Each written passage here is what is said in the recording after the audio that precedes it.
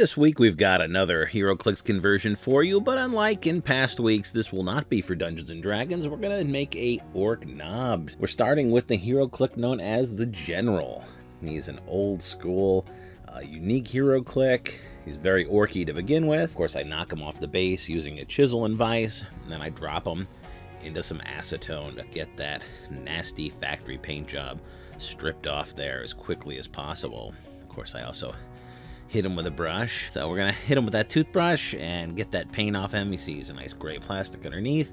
And then I'm gonna whittle away his head, leaving just a little bit of a neck stump so we have somewhere to mount our orc head. I'm also gonna take a safety knife and I'm gonna take a bit of his larger gun away, making room to mount our chain axe, our orc big chopper weapon. Glue, of course, I'm going to use is E6000. I'm just applying that with a toothpick to the neck stump, and then putting the orc head on there. And I believe this is actually a fantasy orc head.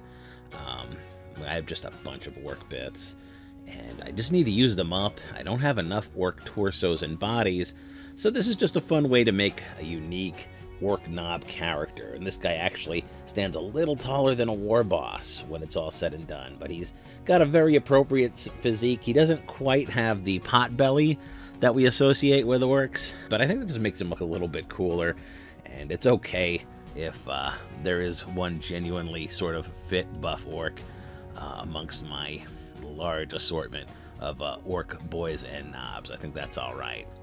Now, a little more E6000, I'm going to put him on a larger base. This is a 32mm, not a 25. I think that's what Ork Nobs are mostly based on these days. In fact, I think Orc Boys are supposed to be based on these as well, although mine aren't because they're really old and I'm not going to rebase my entire army, especially since I almost never play. Now, put a little PVA glue on this plastic here. This is gluing plastic to sand, so hopefully you guys can forgive me for using PVA and not more E6000. Gonna take him outside once that's dried, hit him with a little gray primer. Not doing a zenithal or anything fancy, just gonna paint up layers here. Base coat with greens. I'm doing the pants in the style of US Marines, so they are just gonna be blue with a red stripe on the side here. The character, the General, was a Marine General anyway from DC Comics. He took on the powers of Shaggy Man to fight the Justice League. In fact, he was even in the animated cartoon for an episode. I added some orc bits and stuff to give this figure a little more detail. So he's got that spiked shoulder pad going, and he's got some pockets on the side of his pants that are in 40K edition. Overall, I think he turned out really cool. I like the way he looks. And it's just for fun. Obviously, I wouldn't bring him to a tournament or anything, as he is pretty much not a 40K mini, except for a couple of additions. But I think the overall looks very nice.